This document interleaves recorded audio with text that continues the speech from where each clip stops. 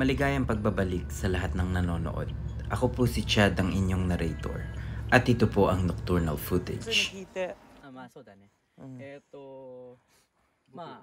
Ngayon pa lang ay sasabihin ko na sa inyo na mahaba ang video na ito. Itong lugar na ito ang dahilan kung bakit kami nawala ng matagal. Samahan nyo kami suriin ang templo sa Gunma na kung tawagin ay Hotaka Shrine. Papanik kami sa nasabing lugar nang may nakita kaming ilang kabataan na may hawak na ilaw. Minarapat na naming itanong sa kanila kung ano man ang nalalaman nila tungkol sa lugar para meron kaming maiparating sa mga tagapanood sa amin.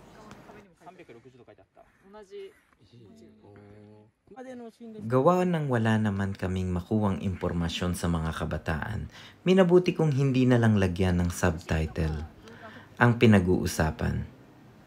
Para bang wala namang interes sa mga kabataan na ito sa paranormal. Para sa kanila, naglilibang lang sila at gusto lang nilang mapuntahan ang nasabing shrine na nakakatakot. Wakarimashita.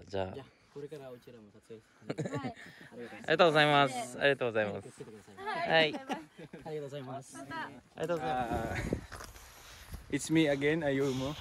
It's your first time, bro. It's your first time. By the way, our special guest, di ko alam kung guest or magiging regular siya, si Ayumo Usami. Yes, so another Japanese motherfucker just like Sho. Thank you sa mga nanonood dyan and so bagong mukha. Okay, introduce mo naman yung lugar na pupuntahan natin, sir. Okay, so first things first. Tagalog. Nandito kami sa Gunma. So, pupuntahan namin. Medyo pataas yung dahan.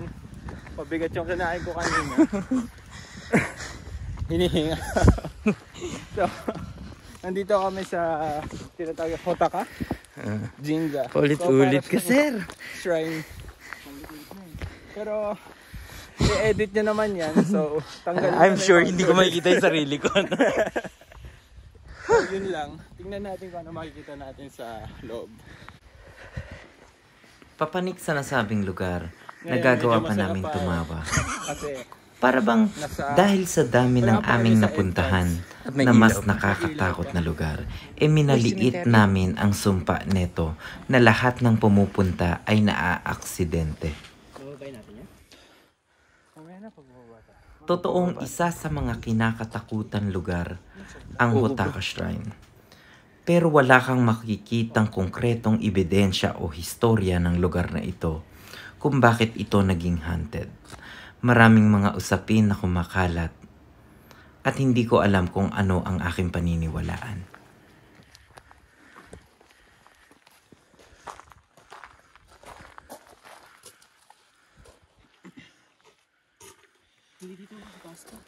Magandang gabi sa inyo lahat. Ako si Mac ng Nocturnal Footage.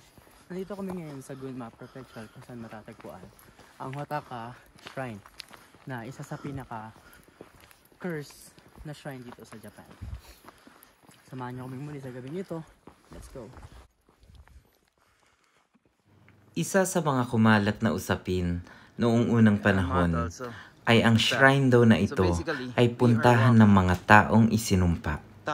Dito tinatanggal ang mga sinasabing masasamang sumpa, kung kaya pinaniniwalaan nila na naipon sa loob ng shrine na ito ang mga masasamang sumpa.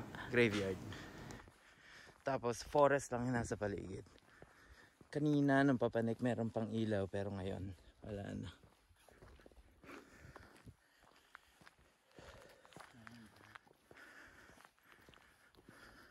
Kasi sa Japan, ang cemetery is hindi kagaya sa atin sa Pilipinas na meron sa malaking place. Sa kanila is kadalasan malapit sa bahay nila. Parang din sila lumalayo.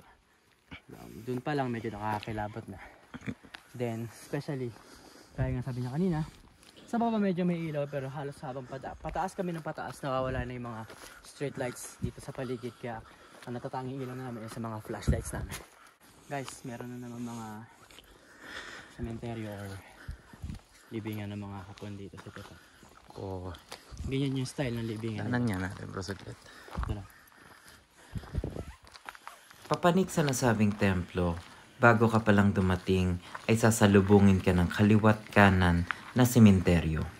Bagamat hindi ito ang aming ipinunta, minarapat na lang namin tignan ang isang sementeryo Alright guys, kung at nakikita nyo, ipakita lang ng yung mabilisan. style ng mga sementeryo sa kanila.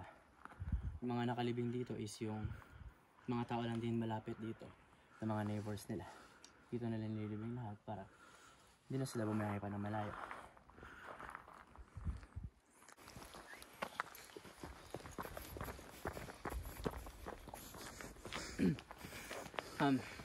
Lapit na kami.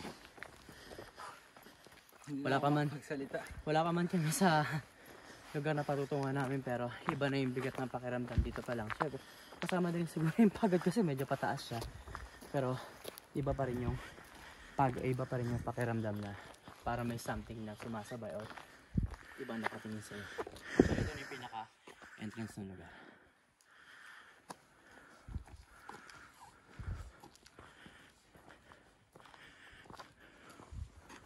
This is it. Ang Hotaka Shrine. Alright, let's go. Matapos ang mahabang lakaran, bumungad sa amin ang Torii Gate ng nasabing templo. Naghalong takot, kaba, at bigat ng aming mga paa dahil na rin sa pagkapagod sa paglalakad. Hindi pa kami nakakapasok sa nasabing templo. Ang totoo ay nakaramdam na ako ng takot at kaba. Pero dahil meron kaming special guest, ayokong bigyan ng takot ang aming guest. Minarapat ko na lang sarilihin ang nararamdaman.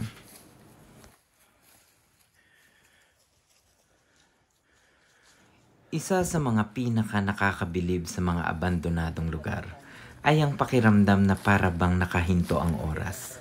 Para bang huminto ang oras noong araw na ito ay iniwan. Napakaraming impormasyon sa internet. Isa dito ang paulit-ulit na sinasabi, wag na wag niyong itatapak ang mga paa niyo dito. Maaaring ikamatay niyo o magkaroon ng malaking aksidente kapag kayo ay pauwi na. Dahil sa walang konkretong ebidensya, minaliit ko ang lugar na ito. Gawa na rin siguro ng napakadami na naming napuntahan na mas nakakatakot pa sa lugar. Okay guys, makikita nyo naman siguro yung pag-double lock nila sa brigade style. Isa nga ito sa pinakadelikatong lugar o ito sa pinakadelikatong shrine dito sa buong Japan.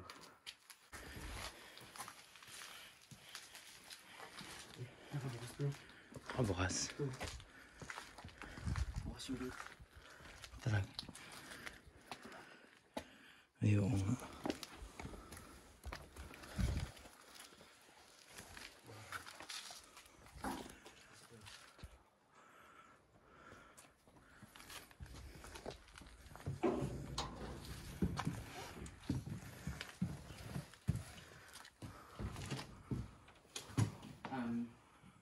Actually, itong shrine na to, hindi siya kalakihan or kahabaan. Isang malaking square na lugar lang siya.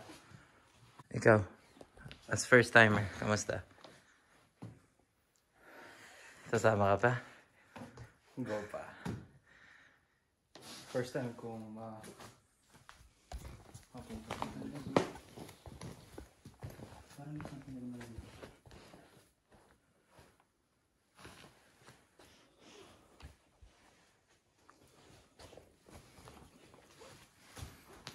Uy, butas na siya. Pakilaw mo guys. Kanya pa rin loob ng tayo, no? Naman ay. Marahil napakalaki tignan sa labas ng Hotaka Jinja. Pero sa loob nito ay meron lang siyang 4 na sulok. Pero hindi ko maikakaila na bawat sulok ng lugar na ito ay may iba't ibang klaseng takot. Hindi rin naaalis sa isip ko kung ano nga ba ang nasa ilalim nito. Kung makikita nyo ang structure ng lugar, ay makikita nyo na merong napakalaking space sa ilalim ng aming kinakatayuan.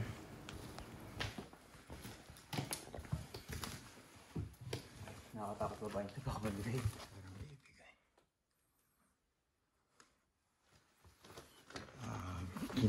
Gusto kong tignan yun nasa taas na.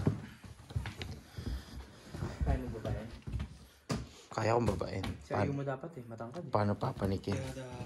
Kaya uri kayo. Bro, saka pa ito. Yup.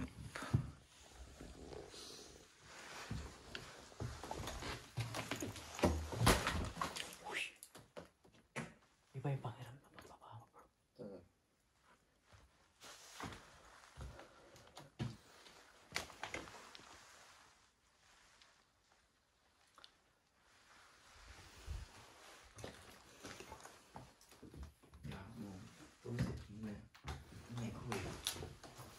Nakating ko na.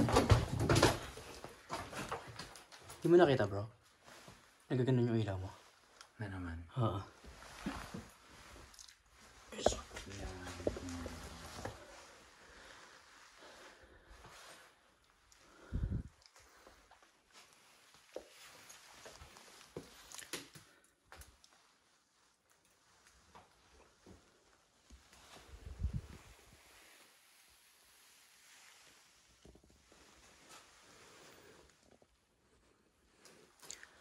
Since may pinarton tayo maayos, how about lights off challenge tayo?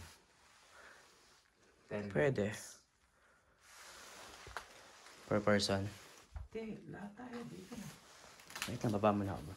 10 minutes. Kasi kayo, bro. 5 minutes. 10 minutes. Tara.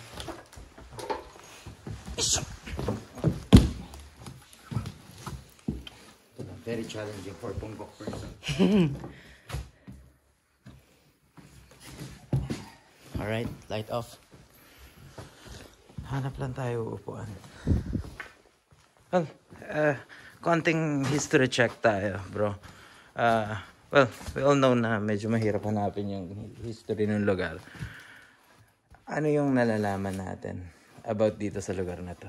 Actually, based on sa isang nabasa ko, no, talagang naging sikat itong isang haunted spot nang dahil dun sa pinapalabas din ng Japan na isang mga DVD na mga videos na merong isang magkasintahan or mag-asawa ba sila na pumunta dito before, then parang pinuntahan na nila as konting parang tara puntahan natin na ganyan lang, parang hindi talaga pure yung feelings nila na puntahan to. Then habang bago sila papauwi ng that time dun sa isang pillar dun sa pinaka-entrance ito talagang building na to is merong isang matandang babae na kuhanan sila.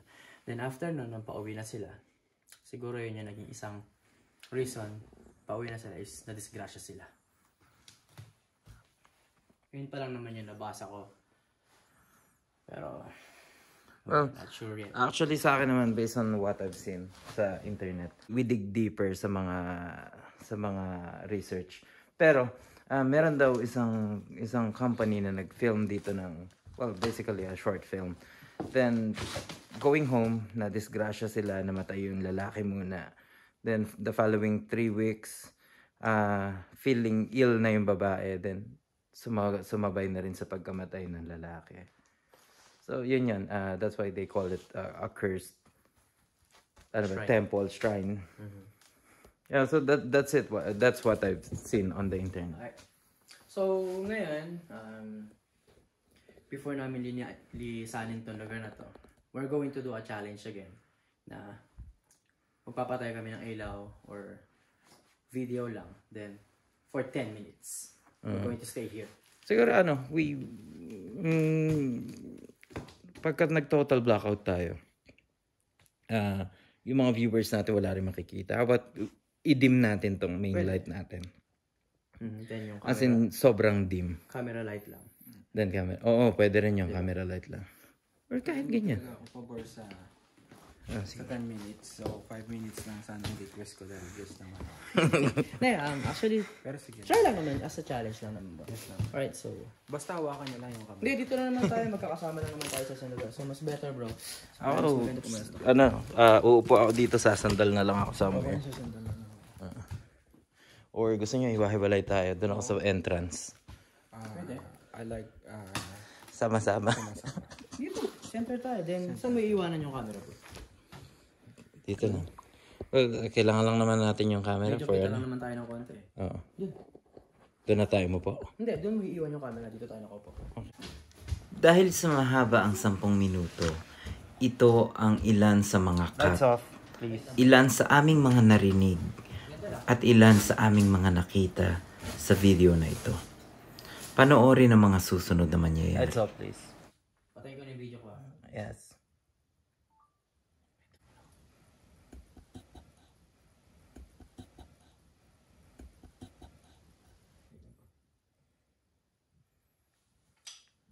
Ako man yung phone. Yeah, pwede na yan bro.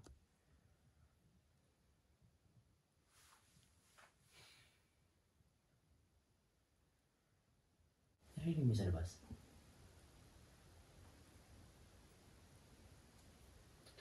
Oo. Himasulong mo. Eh? Oo. Himasulong mo. Eh? Try na kaya natin magbukas ng Okay lang tayo. Okay pa yan. Tignan mo lang yung Eriguchi ko. Tignan mo lang yung Eriguchi ko. Malakas yun ah.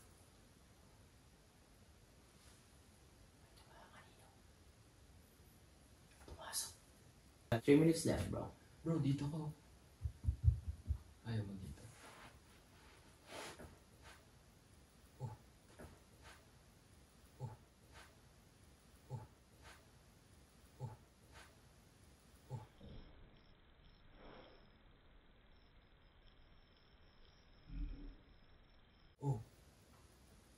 Kita mo yan? Lakas mo bro. Ayun, ayun, Oh. ayun. Oh shit. Oh Bro, shit, what the fuck? Ano to? Bro, flash on tayo bro. Wag ka First time nangyari sa amin. First time to bro, ganyan. Wag ka First time nangyari sa amin First to. time to bro, ganyan.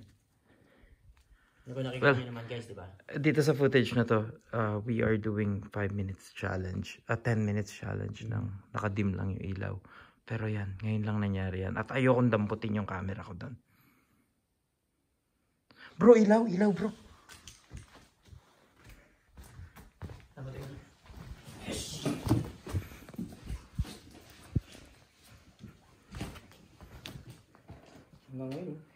Full charge to, di ba? Oo bro, saka kanina pa yan nakabukas ng ganyan.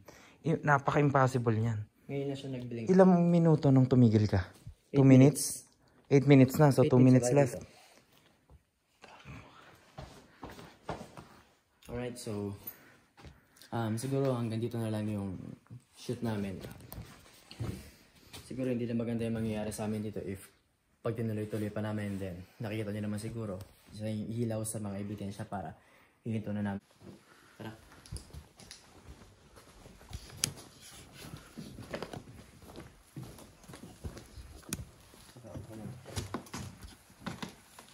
Bro, ayaw tumigil yung ilaw ko. Ayaw tumigil yung ilaw ko. Sobra. Okay, napatay mo na ba? Minarapat na naming lisanin ang lugar. Isa ata ito sa pinakamahabang 10 minuto ng buhay ko. Napakaraming naramdaman at napakaraming nangyari sa loob. Dito yun eh. Iba't ibang klaseng mga tunog na hindi namin maipaliwanag. Matandang babae. Dun sa video.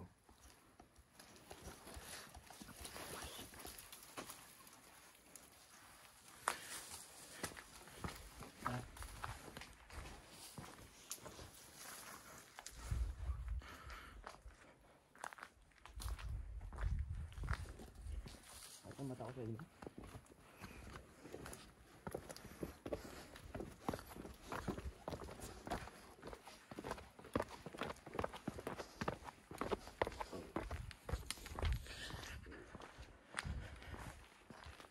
Bro, okay na ilaw. Konti pa. Konting under pa. Umukay na yung ilaw ko.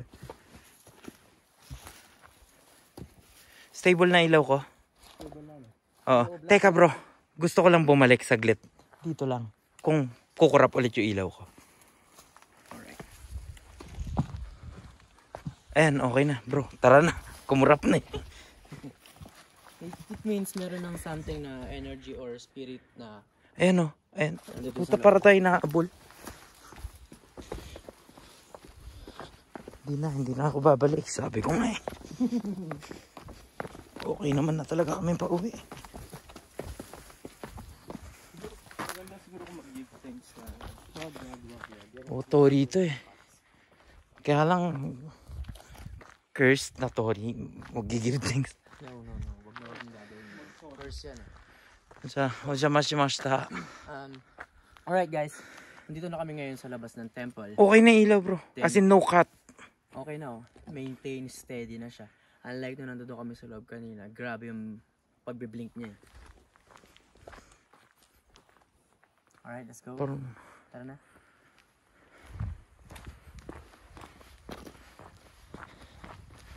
Alright guys, tulungan nyo ulit kami na hanapin kung ano man yung mga nakuha na namin. Kung may something man na nakuha na sa video or mga sounds. Parang may sumusunod.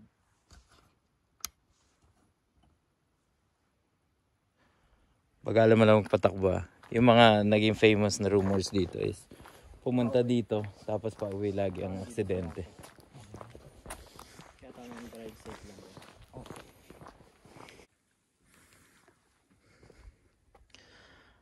Yan. So, ayokong i-document to since hindi ito yung dapat ma-document sa kung ano mang video to. Pero, just to be clear. Total direct. But exactly going on somewhere. Out of control.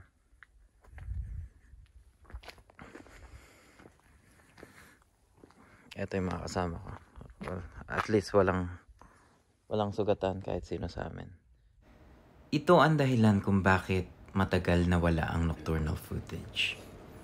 Hanggang ngayon hindi ako makapaniwala sa nangyari. Marahil ay minaliit namin sobra ang sumpa ng lugar. Naway gabayan pa kami sa aming mga susunod na pupuntahan. Magbabalik ang nocturnal footage.